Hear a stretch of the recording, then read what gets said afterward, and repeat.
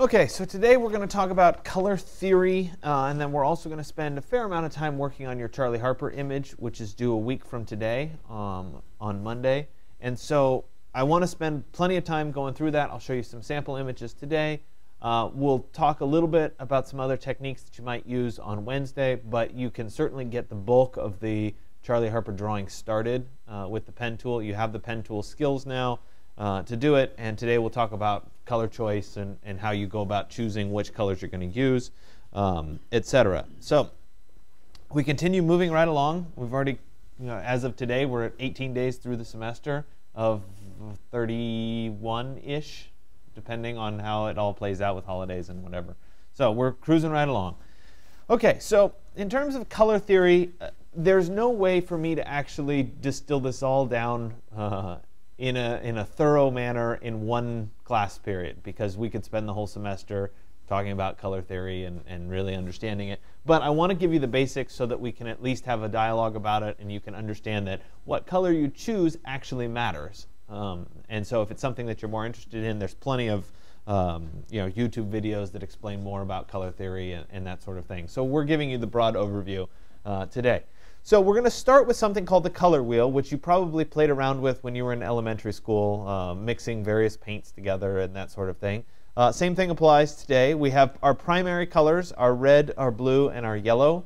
Then we have secondary colors, which are orange, green, and purple, which is basically right in between the primary colors. So the primary colors are, on this little diagram, have a P next to them. So we have yellow, we have red, and we have blue.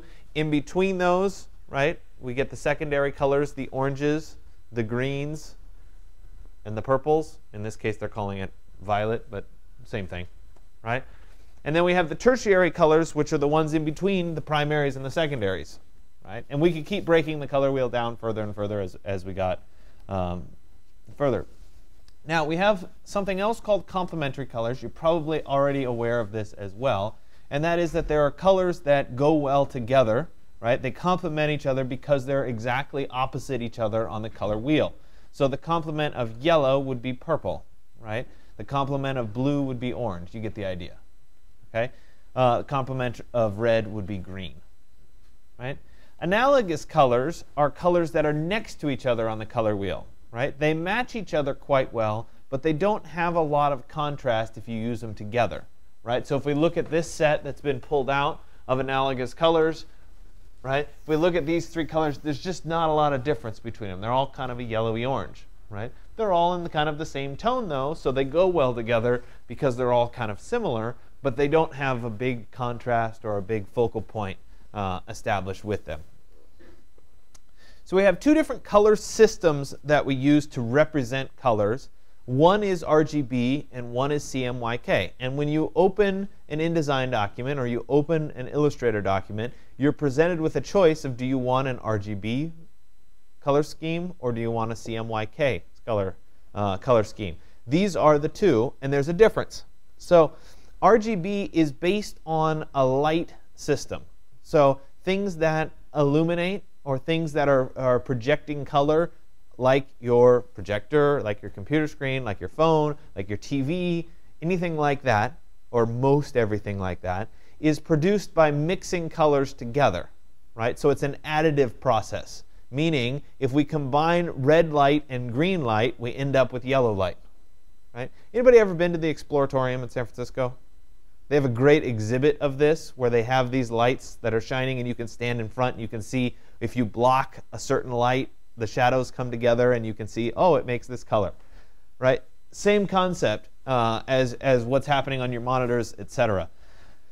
So this color scheme is based on light, and it's based on the mixing of the values of color, right?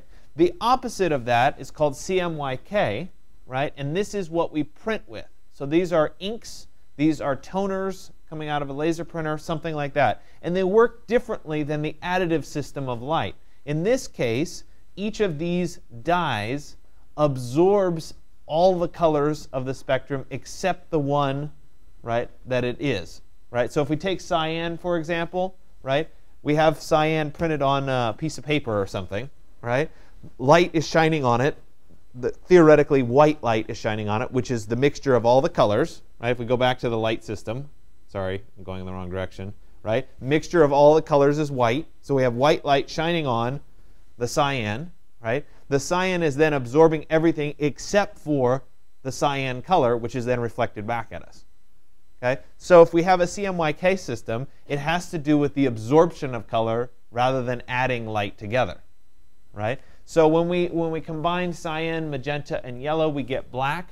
A lot of times we also have black as well as a toner. And so that black color is called key, or just black. That's where we get the CMYK. That's the black. But if you add them all together, you can also get black. If you've ever printed on the color laser printers and found that your black really isn't black, it's probably because it's combining the colors together rather than using the actual black toner. And so there's different strategies for how you fix that problem, but it's a little bit beyond the scope of this class. Okay? So those are two different color theories or color schemes that we use very frequently. As we continue, right, we want to talk about the color theory. Right? So why are we using a particular color? Generally speaking, there's meaning behind whatever color we're picking or we're intending it to convey. And it's something that is subtly programmed into our brains to recognize, but it's not something that's overtly on the surface of what we're doing.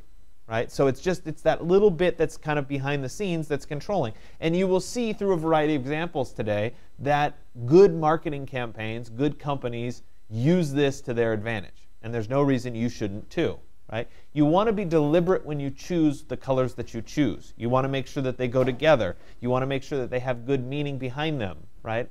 If you do all of that, your work will stand out and be that much better. So generally, there's groups of color, right? And then there's specific colors. And we'll talk about the groups first, and then we'll get into the specific colors. I'm not going to go through every color, but I'll go through a lot of the big ones, okay? So the color groups are based on emotion. There are warm colors, there are cool colors, right? And there are neutral colors. So the warm colors, not a surprise, are the reds, the yellows, the oranges, right? Those evoke warmth. If you think of fire or something like that, chances are you think of the warm colors, right? They're often associated with feelings of happiness or joy or excitement, those kinds of things. For example, in 2009, you guys probably remember back that far. I'm not dating myself too badly. Right? It's not that long ago. There was a lot of struggling websites when the kind of the first .com, well, I guess it would be the second wave of .coms burst. And they shifted their website color schemes to include yellow, right, as a warm, happy color. Right? And I'll show you some examples of this later on. Okay? Cool colors are the opposite. The blues, the greens, and the purples, they don't have to be cold. They just a lot of times come across as professional, established, something that's going to stick around for a while, right? Solid. And so you can see that specifically. Then we get to neutral colors, which are the grays, the browns, the blacks, and the whites, right? They tend not to have too much emotion to them, though you've probably heard people talk about warm grays or cool grays before. Right? That just means that if you take the basic set of grays and you shift them a little bit more to the yellow-orange, or you shift them a little bit more to the blue, they become warmer or cooler depending on how far you go in that direction. The idea, though, behind a neutral color is that it's not really intended to evoke major emotion. So that's the purpose of them.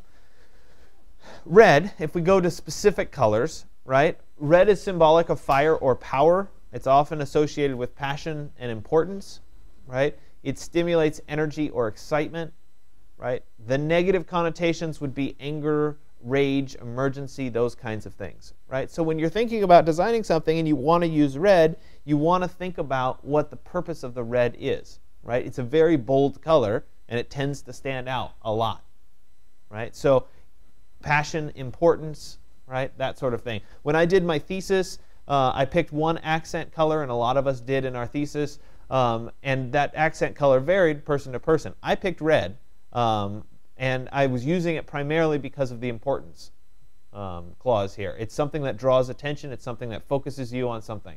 And so on all of my drawings, right, recognizing I had 24 feet of drawings on the wall, every drawing had a little bit of red in it. Not too much red, just a little bit, because it was identifying a really key component of that particular drawing.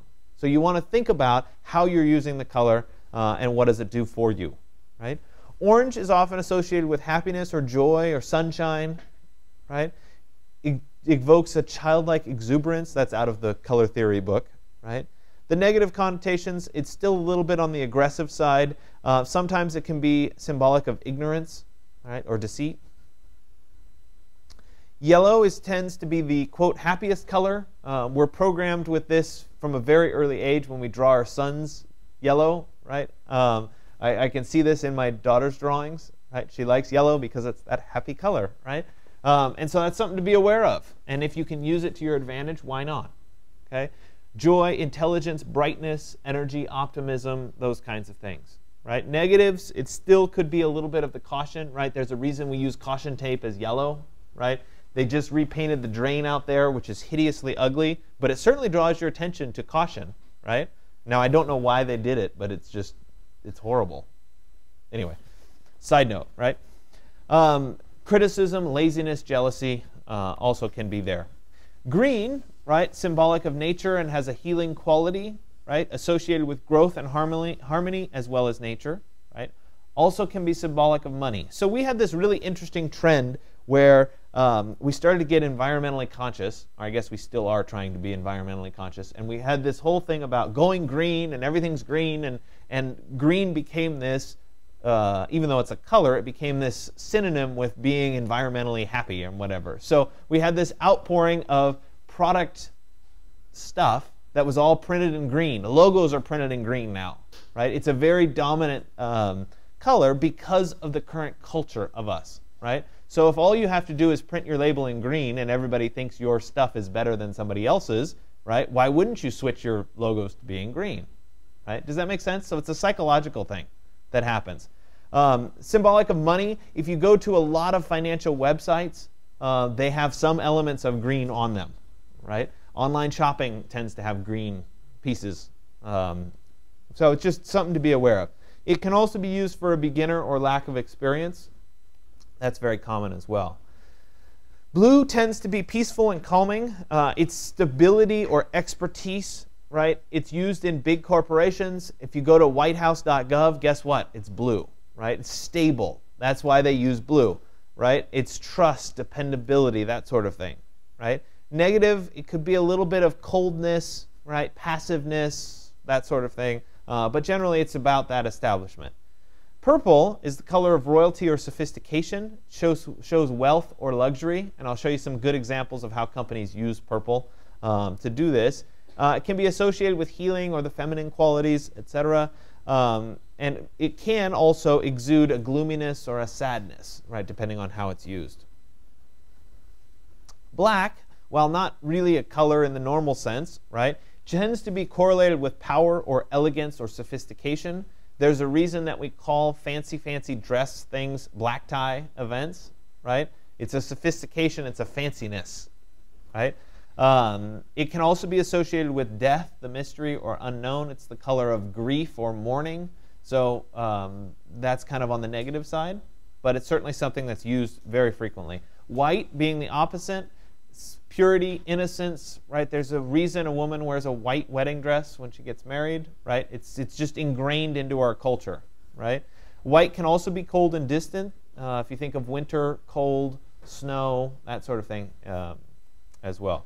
So let's look at the color emotion guide here, right? I think this is a great graphic, okay? So if we look at, right, we have the yellow and the optimism, right? And we can look at all the logos here that have decided to be in the optimism category.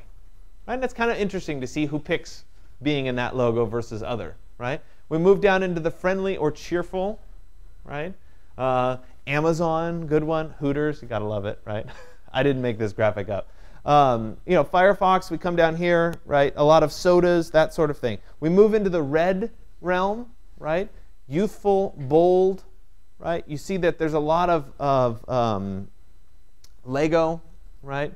It's kind of, you know, big target, that sort of thing. Excitement, no surprise. Okay. If we get into the creative, the purple, the luxury, item, right? There's still a lot, but you get some surprises out there, like the Taco Bell purple logo, right? So why did they pick to be in that kind of creative realm? It's interesting, right? Maybe they just like the color, but it's also something to think about, right? The trust or the dependable. This one is very interesting because you get a lot of the big companies, right? I mean, I guess Coca-Cola is a big company, but you get GE, Dell, AT&T, right? A lot of the big staple companies are there. We get into the growth, right? John Deere was a very early green logo, but it's no surprising they were in farming. But as you move forward, there's a lot more that are falling under the green logo, including like Starbucks, etc. Right? And then we get into the balance, the blacks and the whites, right?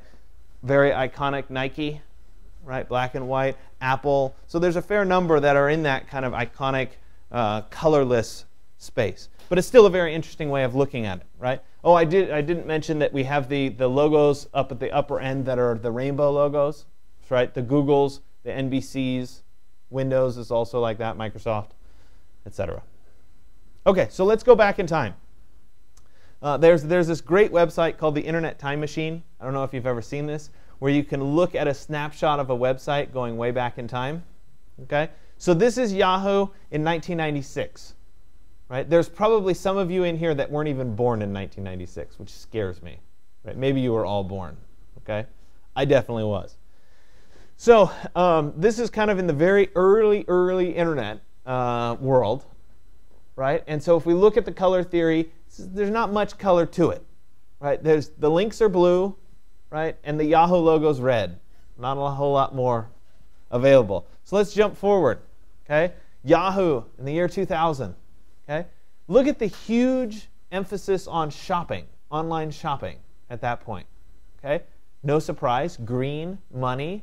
There's an association, right? So they switched that bar, right, in the last one, right, which was kind of a grayish color. They switched that to be green to emphasize this money. Hey, it's good to, sorry, I'm going backwards here. It's good to spend money online. It's okay, right? Let's go ahead and switch that. So it's a subtle thing that happens, right? Let's jump forward a little bit. Right? You can see that it gets more and more cluttered, right? This is the nature of Yahoo, which is why it's a good example. We're now in 2003. We're seeing the first bits of purple coming in, recognizing now Yahoo is entirely purple.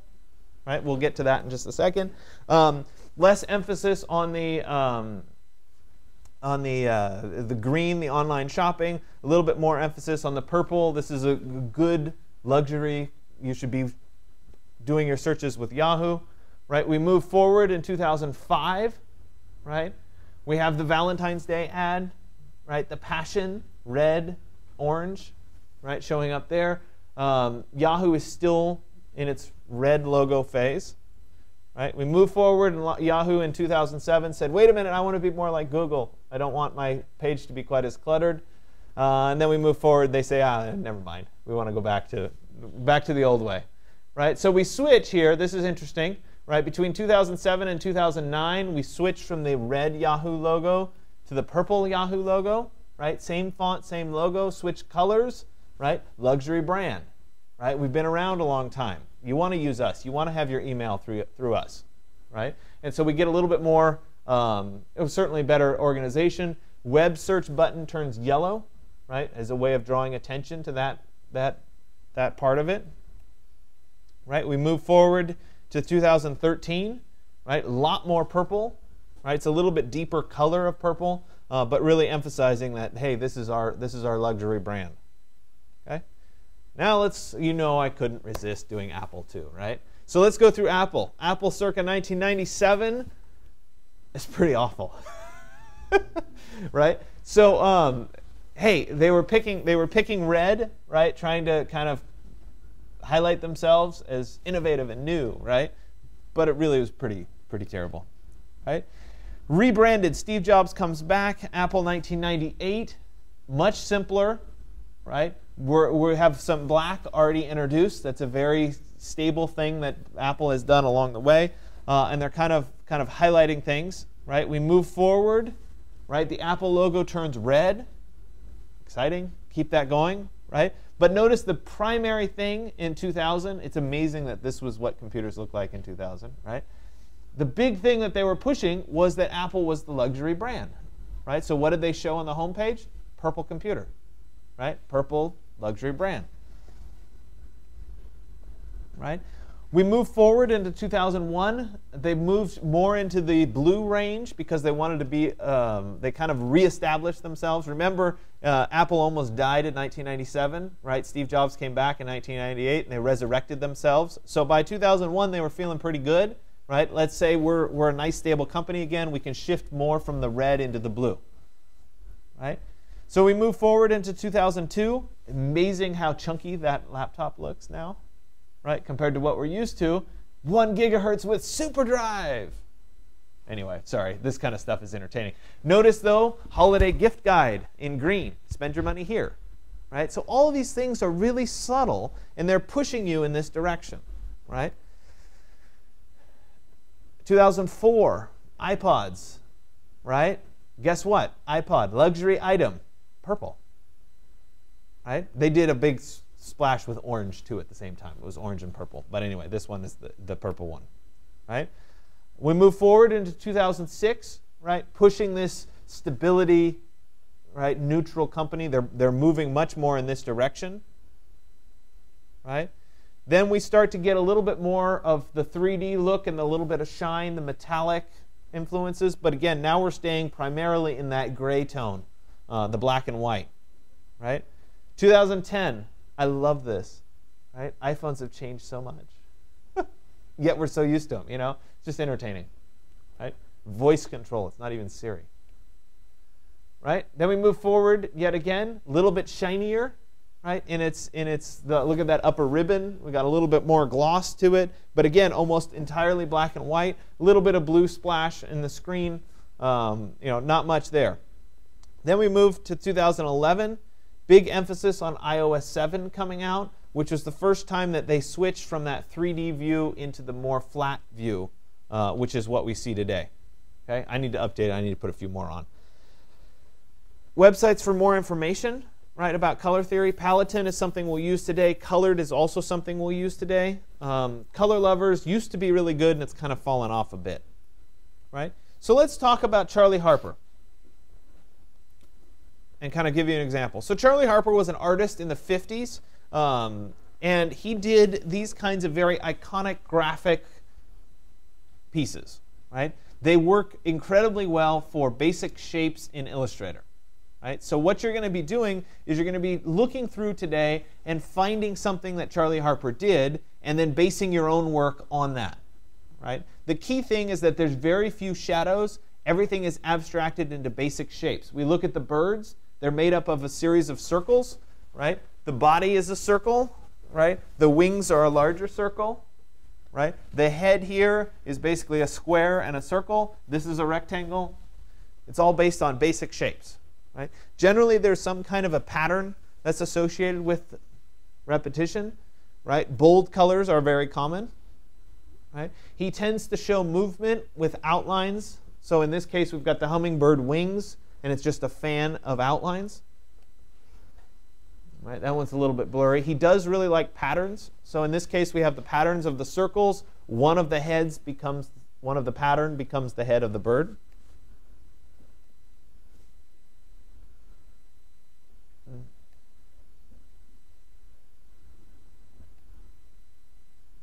More examples.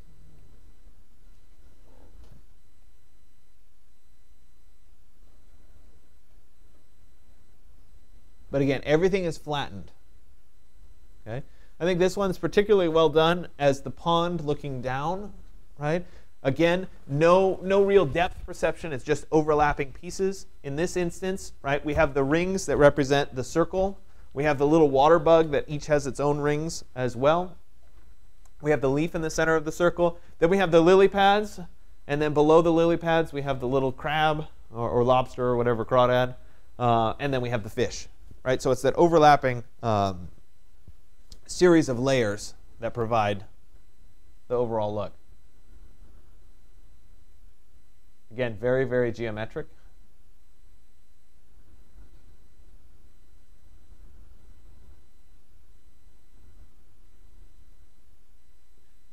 Okay, so let's look at some student work, right, and what various people have done. Again, it's a lot about patterns and repetition. Right, I think this one's particularly nicely done. Very simple, very clean, basic shapes, basic colors. Right, that's what we're going after. Right. This one is pretty good, except that he used the gradient on the fish, which I think is not something that Charley Harper would have done. I think we would have kept it as a consistent. I think this is a great example of taking a Charley Harper. He has this exact motif, right? It was redrawn, and he added the little knife, and the guy stabbing him in the back. Right? So it's a subtle change. Right? Another really good example. This could have been done by Charley Harper. Right? The mosquito or the termites losing their wings. Right? You saw the raccoons earlier. This is a take on the raccoons with the barbecue. Right? Simple flamingo, but notice that the consistent shapes, right? The circles over and over again.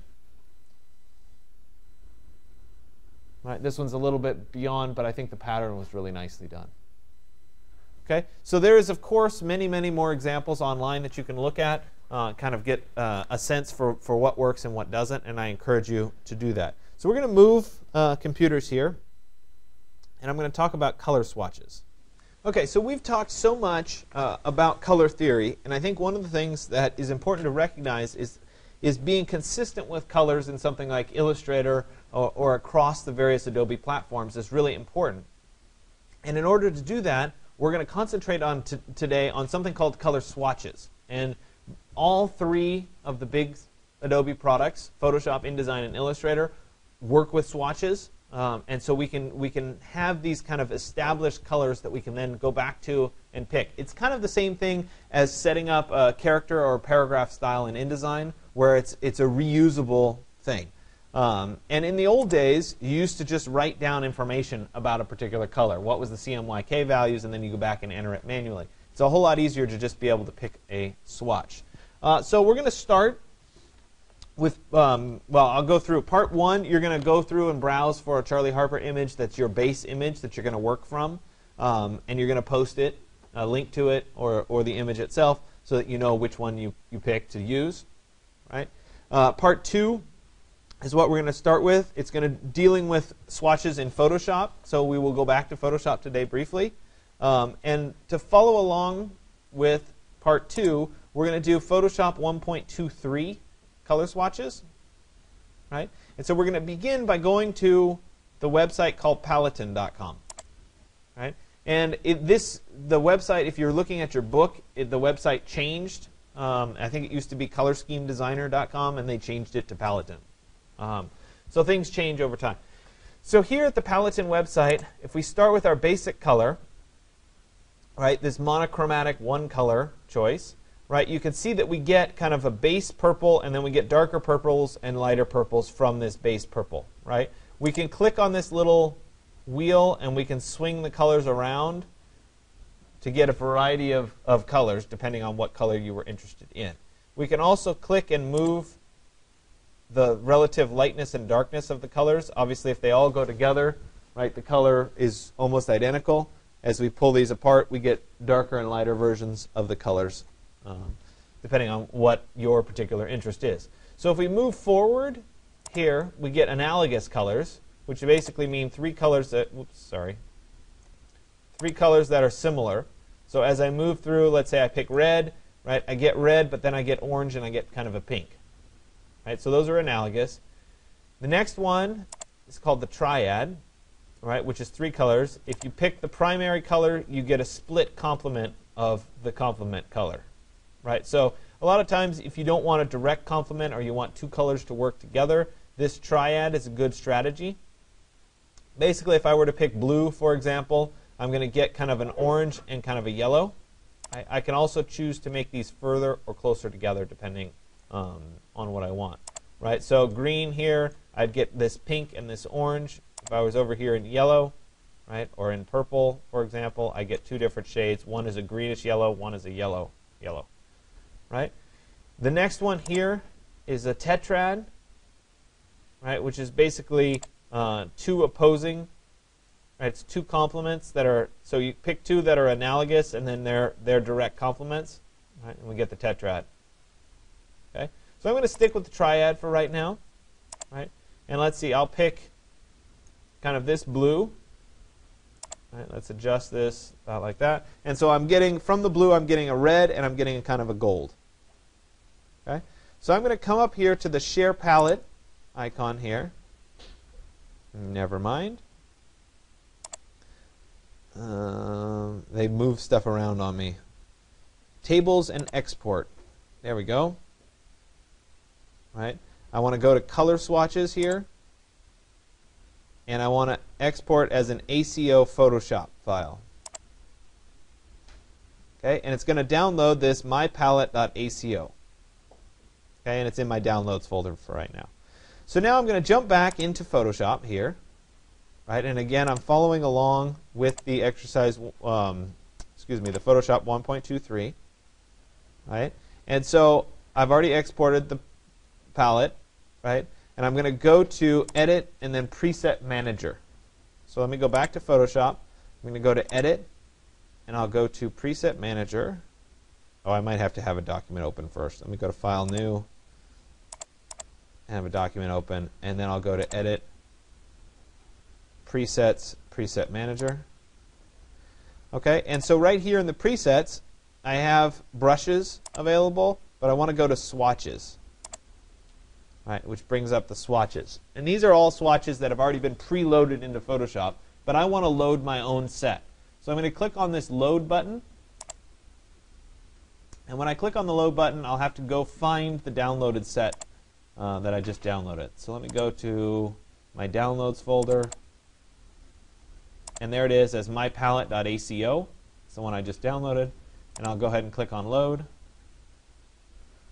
And we'll see that starting right here, right, I have my blue color, and then I go all the way through my pinkish red colors, and finally my goldish brown colors. Okay? So all of those have been loaded in.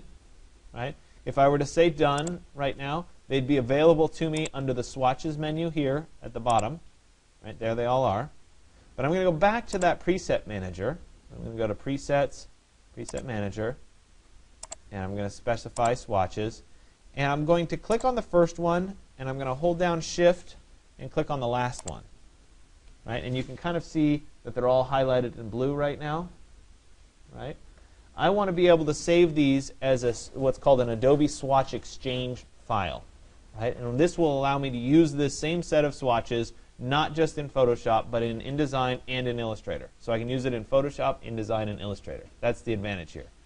So once I've done that, I'm going to click on this little gear icon, right? And the natural thing would be to, okay, good, they changed the option. I'm going to save swatches for exchange,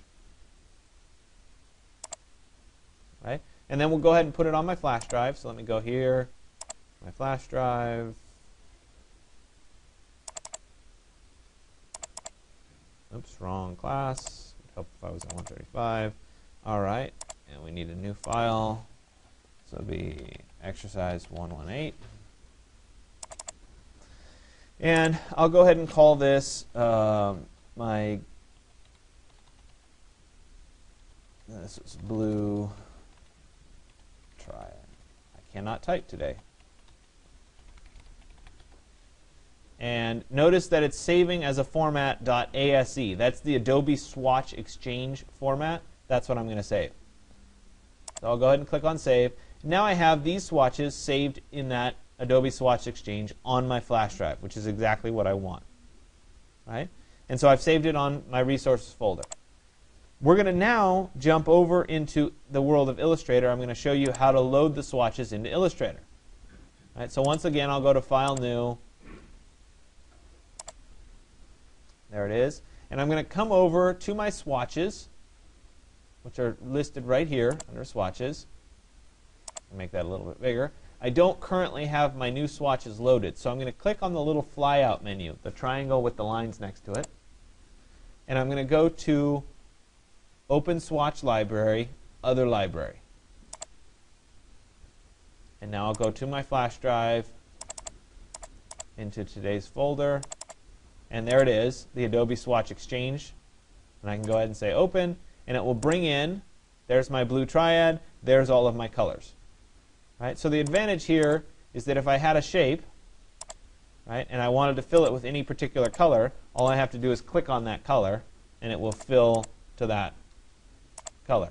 Now, as I continue and create more shapes, for example, right, I can click on any one of them and change the color.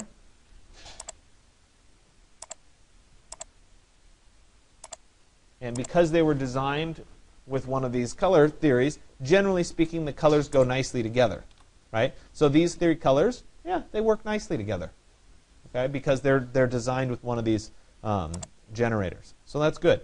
So I have the blue triad. That's my set of colors, right? And we're going to reload that somewhere else. I just wanted to show you how they came in.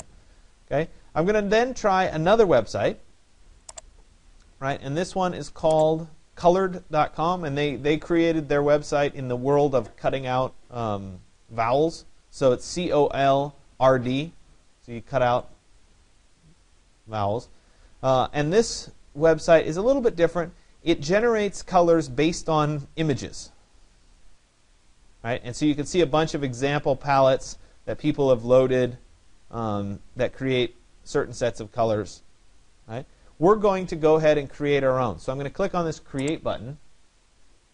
Right? And we have the option to do a color, a palette, a gradient, or something called Image DNA. That's the one we're going to pick.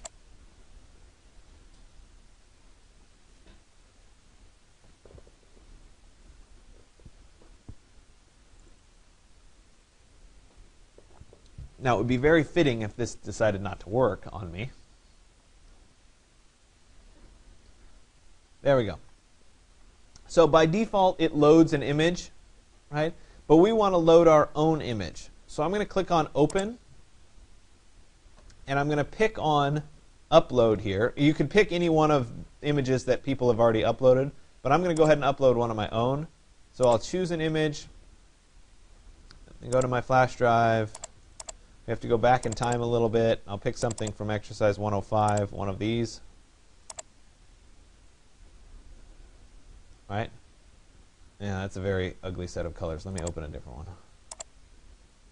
Let's try this one. Right, something like this.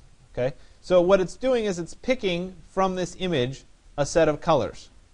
Right? I can choose whether I want 3 colors, 5 colors, or 7 colors. Right? I could also choose if I wanted a specific color, right, to be added. Okay? Once I'm done, right, I'm going to go ahead and click on Save. And it's going to allow me to download an Illustrator, a Photoshop, or a GIMP. I'm going to download the Illustrator file this time. All right, it's called mycolor.ai. And so now we're going to jump over into Illustrator. And just like I loaded this set, I'm going to go to this little flyout here, and I'm going to go to Open Swatch Library, Other Library, and I'm going to pick, oops, it was in the Downloads folder, sorry, the mycolor.ai, and now I get the blue and also the mycolor.ai. So I can pick the colors that are coming directly out of that image as a set of colors. Okay? So I have some flexibility here. Okay? So that carries us through.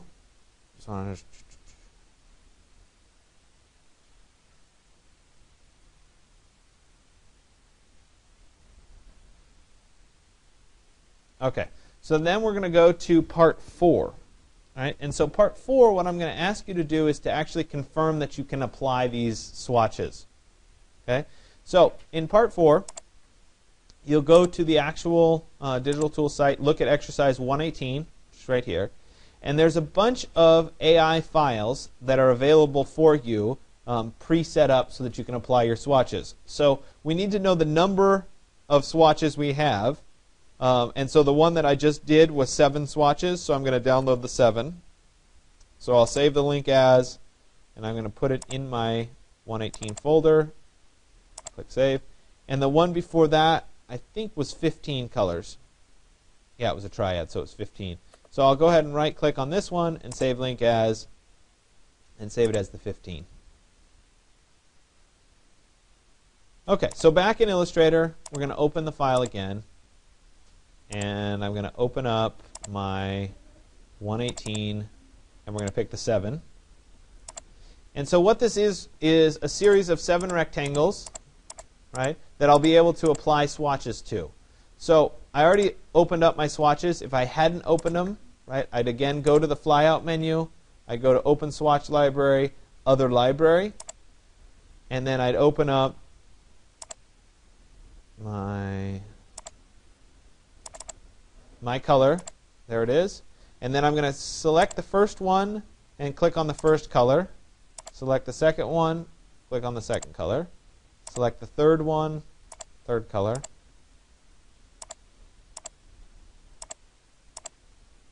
Oops. It was only 6 colors, right? Let me go back and get the 6 color version. There's 6 colors.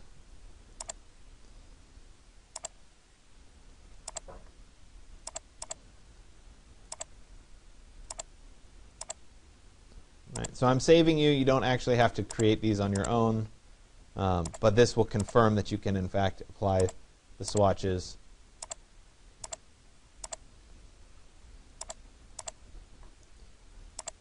So there it is. That's my set of colors. I'm going to go ahead and go to File, Save for Web. And we'll save it. PNG is fine. Let me see. I want to make sure that I'm following exactly how I asked you to do it. Oh, I said to do File Export instead. That's fine. We'll go to File, Export. Save this as a JPEG. Doesn't matter if you do the Save for Web, that'll work fine.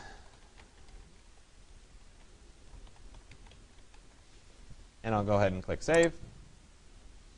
And color mode, again, there's an example of RGB or CMYK. It doesn't matter for what we're doing. I'm going to pick a size of 10, right, and a resolution of high. There we go. And I'll go ahead and click on OK, and it will save my file. All right, so now on the website, I'm going to create a new post. I'm going to go to New Post.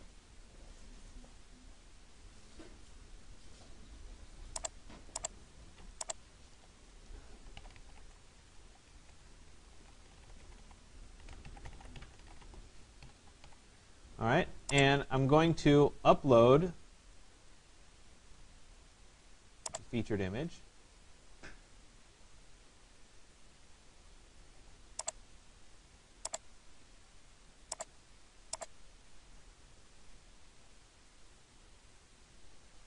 As that set of swatches, and I'll go ahead and set featured image.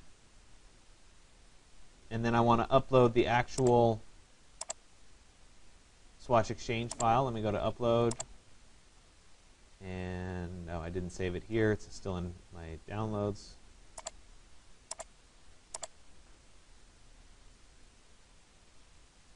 And there it is. Let me go ahead and insert into Post, and I'll have a link to it. We'll format this up a little bit better.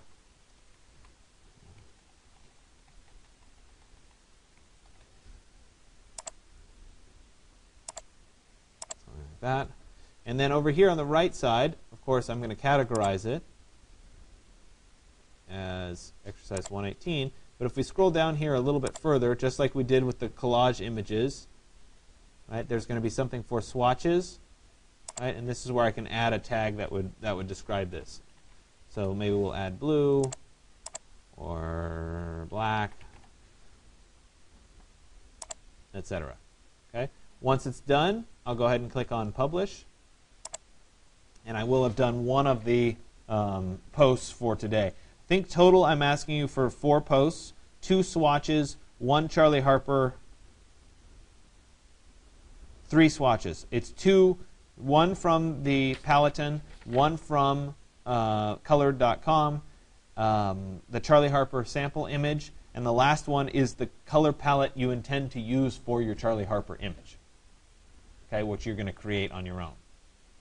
Okay, so there'll be 4 total posts. I do want to point out a few things about the swatches. If we go to the website, we go to Resources, and we click on Swatches, you can see a whole bunch of swatches that have been uploaded over time. I have some that people tend to like to use that are based on the Prismacolor markers. Some of them are a little bit more advanced than others. Some are just the basic colors, like the warm and cool grays that you can use. These would match up with your markers. But these architecturals, the Prismacolor markers here, this is designed for use in Illustrator. And I don't know whether you can see it here, but they actually have light and dark patches as if you were coloring it by hand with a marker. Right? So you could use these swatches to mimic what it would look like if you were hand coloring something. Right? And so this works the same way. If you download the architectural markers here, and then open, go back to this file here. Let me go ahead and load. Let me open my swatch library, other library.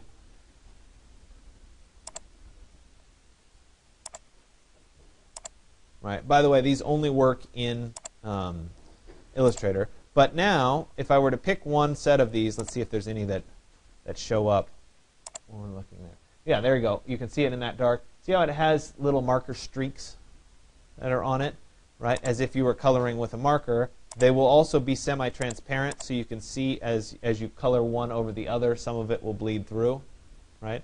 These probably should be the opposite direction.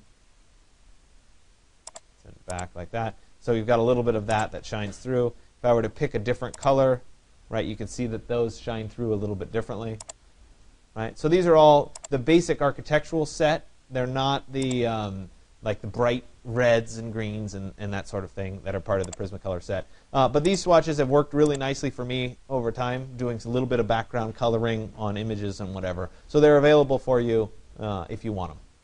Okay? So I'd just like to point those out. I don't think there's anything else. Are there any questions?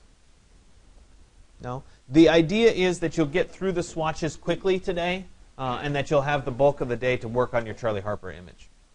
Right, that's the purpose.